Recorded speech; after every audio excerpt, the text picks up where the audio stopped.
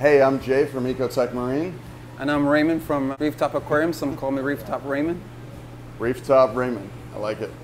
So we're here at your store, Reef Top, and it is awesome. I love it. It's just really well laid out, nice, and got these nice raceways. Yeah. Coral, you know, fish, and then freshwater fish. Yeah, we tried to change up a little bit. We had a lot of requests for freshwater, so we decided to try it, and it's kind of working out. Do you find a lot of the people who are saltwater hobbyists are also freshwater and vice versa, or is it two different groups? They blend sometimes. They're two different groups. I find that the freshwater people always think that the saltwater is a little bit too hard, and so they stay with that. But they always love the saltwater, but they just can't handle it. So, can't handle it. What do you tell them though? Like somebody who, because clearly they're going to come in and then they're going to be like, what's going on over here? Like, so is there some kind of pitch you give them to move them into saltwater, or you just let them do? I just let them do their things. But at least if I feel like if I carry the two groups, they will always look over to this side, and one day when they do decide to switch over or to add a saltwater tank, I'll be right there to help them along. Awesome. So.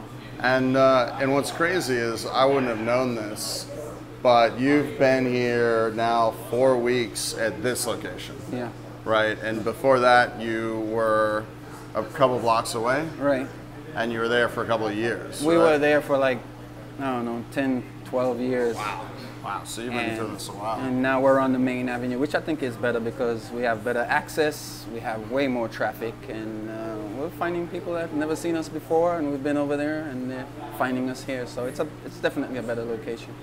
So one thing I love to find out is how did you get into the hobby and then into being a fish store? I was given a tank by my lawyer. Really? Believe it or not.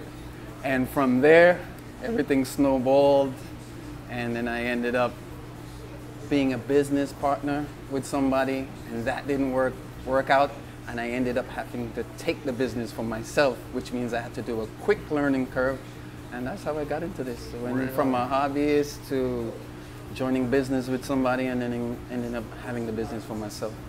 So, I mean, now you have lots of tanks, but, you know, that tank that got you into this, like, what was that? What did you have there? Some beat up old acrylic crap, if I would look back and say now, but yeah, I mean, a few rocks, had some scratches on it. I believe it was like white acrylic stand on an acrylic tank, and from there, yeah. Fish only or fish and coral? It was fish only at first. Really? There was no coral, and then from there I went into something major. I did a whole custom thing, and then from that I went to a store. All right, before I get out of here and leave you to your business, I thought that your water station was just really cool.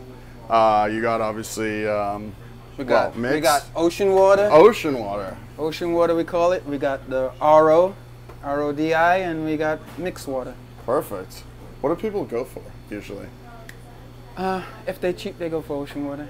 Oh, really? So the ocean water is cheap? I'm just kidding. But some people just like the ocean water. But we also have mixed. I just find that sometimes you never know what you're getting in the ocean water, but the mix you know for sure. So where does the ocean water come from? Well, it comes from... I mean, obviously the ocean. Yeah, it comes from local. They get it when there's high tide, so they can only get it like at a certain time of the day. And so they ship it in tankers, and they come and we fill up our big vats. But we also, from our RODI, we make mixed water, and a lot of people like that. Consistent. That also allows you nice, easy, fast access for your service component of your business as well, right? And you service, you've been in the service business for a long time in addition to the retail. Right. And you do the whole area around, right? We do everything. We do setups, and then we also do the services. Service, maintenance, awesome. Well, that's really cool. Do you have a favorite service tank in the area? I do. I have a guy, he's from Sweden. He's around here in the Pinecrest area. He started off with a 90-gallon. We set that up. He had that for, I don't know, 3-4 years. He wanted to set a big tank. His wife said, hell no. So they compromised for something. It was probably around 175, now around 180.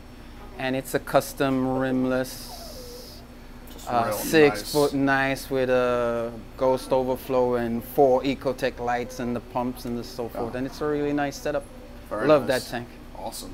Oh, that's really cool. Well, I'm going to take a look around the store a bit more. Sure, and, sure. It's great having you guys. Yeah, thank you. Really appreciate it. All right. Take care. You too.